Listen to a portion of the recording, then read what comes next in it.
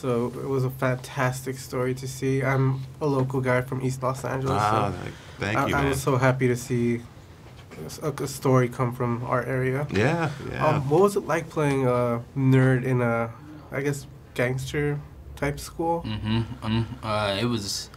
It's humbling to be able to become a face of positivity in general. I think the world is going to be able to look at Malcolm and say, you know what, I want to be happy within myself too. I don't want to change anything to fit someone else's parameters of what's cool. You know, I think that's gonna.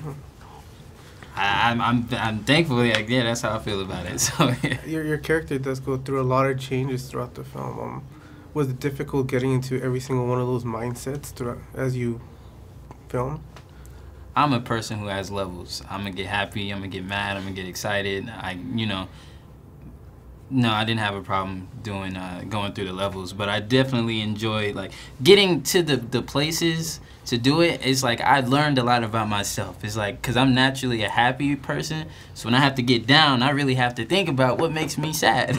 You know, so I got to learn a lot about myself as I put. This is the first project I put everything into, like acting. Like I was like, no, if I'm gonna do a movie, I'm gonna do it. Like, you know, and I think this is the first time I experienced how far I can go in a role. So that was thanks to Rick. Yeah, it was incredible to watch that happen and see him really commit and just bring it every day. Yeah. It was something. What was the relationship between you like on set?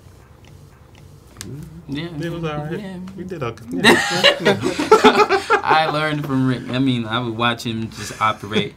I'm one of those people that will watch and learn, you know. And Rick, come on set, you know, handle everything he needs to. This is what needs to happen. Bam, and it gets done.